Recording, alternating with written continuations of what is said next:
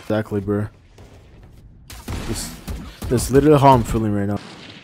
Oh, you ain't coming back. Bro. One enemy remaining. Bye.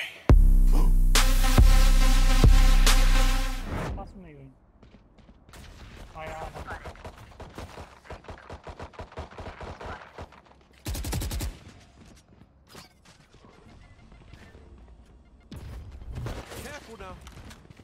Precisa rushar, mano. Precisa entregar.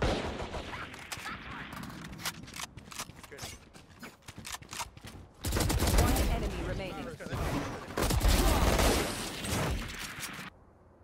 C4 aqui. Já tinha rodado.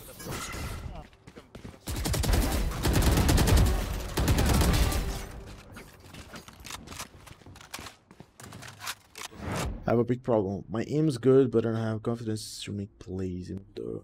Man, that's actually a great question. Okay, so Pollux, that's why your name, Pollux. He said that when he knows the other team is good, automatically he becomes pressured. Okay, so that's literally, and he said, okay, my aim is good and everything, but when I know the other team is good, there's like a pressure on me. So way should put it is like, everything is in your mind. You gotta dominate your mind, your thoughts, right? Because it's pretty much like, just because you think the players are way better than you, or because you respect them because you think they're good, you're not making your own plays, which is dangerous. So this is a psychological part of esports and FPS in general. A crazy psychological thing there comes to esports, man, that actually, like, you need to be confident. It's really hard to succeed in esports if you're not confident in yourself, if you don't believe in yourself, if you don't think you can be one of the best. Like, literally, like, you should not give a fuck about anyone's opinion other than yours. One thing that I learned is, like, if someone is giving an opinion for me, saying, hey, no, I think you should change this, or I think you should change that.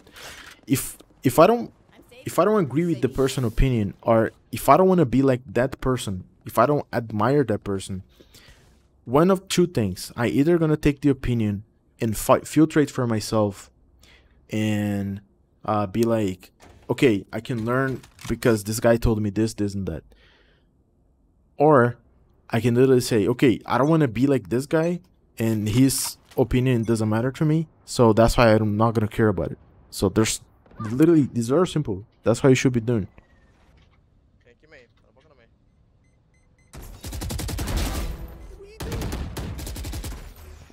One enemy remaining. Spike spotted. Spike's there.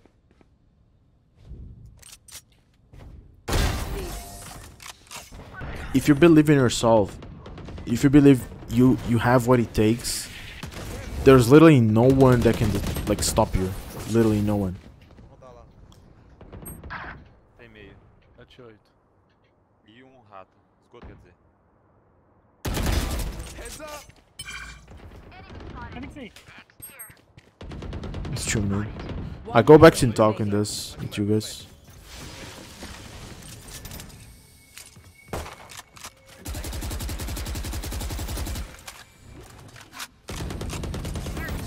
Let's go.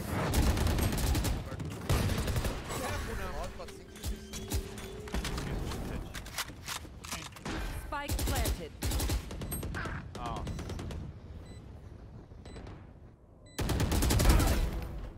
Vai ter costa na corda aí, vai ter costa na corda. Costa Fênix. One enemy remaining. Aí, bem por aí mesmo. Dá pra defusar, Pode fusar, o último tá a costa. Pode vir no CT, né, cuidado. Corre no CT. Pena.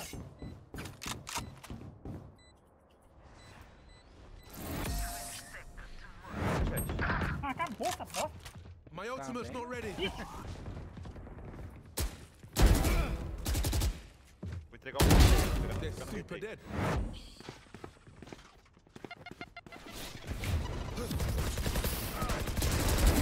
Sorry, bro. Sit down.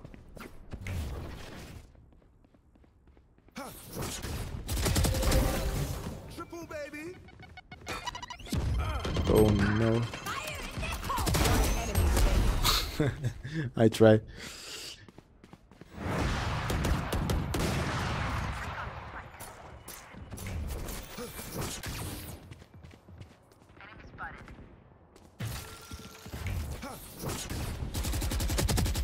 What the fuck, that wasn't a headshot. One enemy remaining. Let's go. Attackers Jeez. win. GG's, GG's. Like, this is the thing.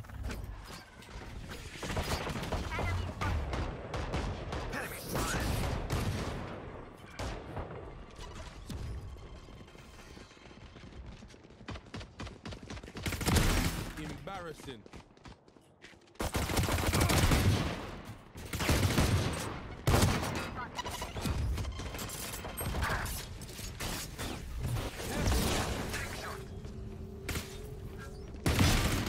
Triple baby. One enemy remaining. What? So let's get Seconds left. into it. Vandal versus Phantom. Let me pause the timer. So I believe both weapons are extremely good, but I'll try to explain in depth. This is a question that I receive every single day. But the thing about Vandal is that in a map that have long distances, like this one, for example, where the engaged distances are very long, I should say. Normally you go like this. As soon as you get in, there's a guy over there. So this, with the Phantom, you're probably gonna do like 123, 145 maximum in the head over here. There's also normally people here, people in this angle, people in this angle here. So the one-shot potential, as you guys notice in my past videos, Sit down. They're standing. One enemy remaining. Clutch. is extremely good in the map. This map is specifically on attack. I'm a big Phantom fan. As you guys noticed in all the gameplays that I upload, I'm always playing with the Phantom, but in this map specifically, sens, I've been playing a lot with the Vandal because the one-shot headshot potential, the spray pattern is not really hard. If you guys see, it's actually, you can actually make a lot of long range play like this one. Like you can actually kill someone doing this little cluster over there.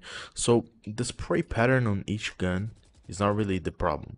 The thing about it is that Phantom, in my opinion, is extremely good for defense, and I'll explain why. But let's keep going with the Ven.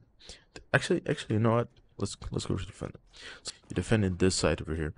The chances is that you have 30 bullets, mag, and normally when someone does an exact, especially if it's a good team, they're gonna flash you. So if they're playing Arena or Breach, probably they're gonna flash you. They're gonna send the ultimates if they have any ultimate, or the stage slow. So there's a lot of things that are gonna go on, smokes and etc. And if you can spray like people coming in like in the straight line like this, and still have like, let's say 10 bullets left, 5 bullets left, you can still have a chance for a last kill and to delay the opponents. Another thing is that even if you get smokes, because the Phantom has a silencer and a larger mag, specifically because it has a silencer, sorry, people won't be able to see the bullet tracers through the smoke. So when shooting through smoke, the enemy won't be able to see the pinpoint where you're actually shooting, and he cannot fire back. So this is a great advantage. So it's pretty much the advantages of Phantom are the larger mag size, accuracy on the spray. If you're spraying for, I in my honest opinion, I really do believe the Phantom spray is easier than the Vandal spray. Like this type of spray over here, for example, if I would do that with a Vandal, I believe it's possible. But yeah, it's possible to do, but the side ones are kind of harder than the Phantom. So that's why I believe the Phantom is more like a defense type of weapon. But it also depends on your playstyle. So if you're an attacker that plays really close angles, for example, I'm opening close angles like this one, like this is a Phantom angle over here, because you literally can get an insta headshot kill but at the same time you have the power of the fire rate, so you can put yourself in situations that you can take advantage of Phantom. Okay, so the big question is, what is the average engage distance across all maps? I have no answer for that, but in my personal opinion, when I see fights going on, they're like around 40-30 meters, and this is the Phantom range. That's a very easy range to spray down people, and it's really easy to spray down someone. Like from this distance with the Phantom, is extremely easy to spray down someone. Like you 100% will get a kill here, 100%. And I believe that's why I believe the Phantom is more like depends on your play style. If you like to play more aggressive, more straightforward, if you're an intro killer, I believe the Phantom is great. Okay, so that's why I use it. The Vandal is good for attack, and I like the peak potential of the Phantom as the Vandal. As I said before, even though the Vandal has less bullets in the mag, the peak potential of one-shot headshots is extremely good, and is very powerful to get in combats. Like for example, in this distance, like I talked about the map already. Why I think Ascent is a map that it's very Vandal type of map, because if you're a defender, you want to surprise the enemy, you want to peek anywhere, and if you have a Phantom, you obviously gonna have like super large angles, especially in the middle, short. On B not as much, but remember there's people that play B way back here, just spotting people that coming in like in this off angle over here. So this is a one headshot potential as well. So there's a lot of things that goes on. Is the play style. I see a lot of players using this bolt over here, and this is a great angle for the Phantom, pretty much. So yeah, I guess that's the main thoughts that I have about the Phantom. Let me know you guys' thoughts. Let me know what you guys think in the comments below. I'll be reading them. But yeah, that's my opinion. If you guys enjoy it, let's go back to the video. Just left. One enemy remaining. Last player standing.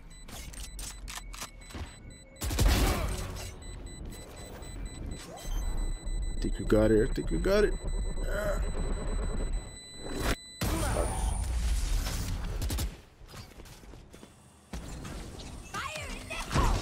Oh no.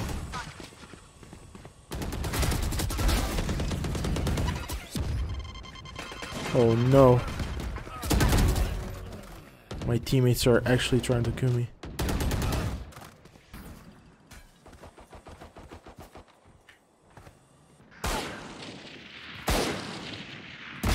Oh, you ain't coming back.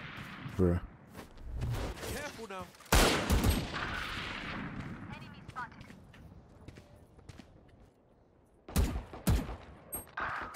One enemy remaining.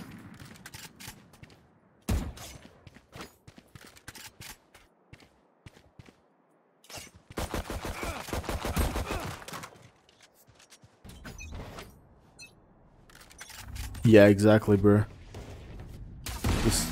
That's literally how I'm feeling right now. I'm not even joking. When the rank comes out, though, I think it's gonna be next week, and I'll be. No charges left. One enemy remaining.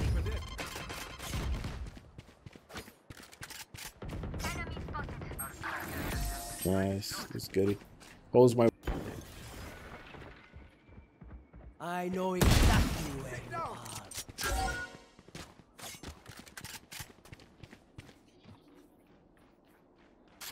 Prepare for hellfire.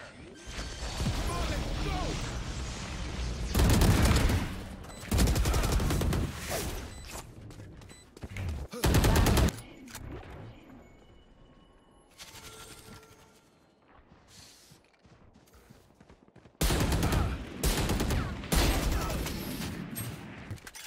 Come on, let's go. You're out.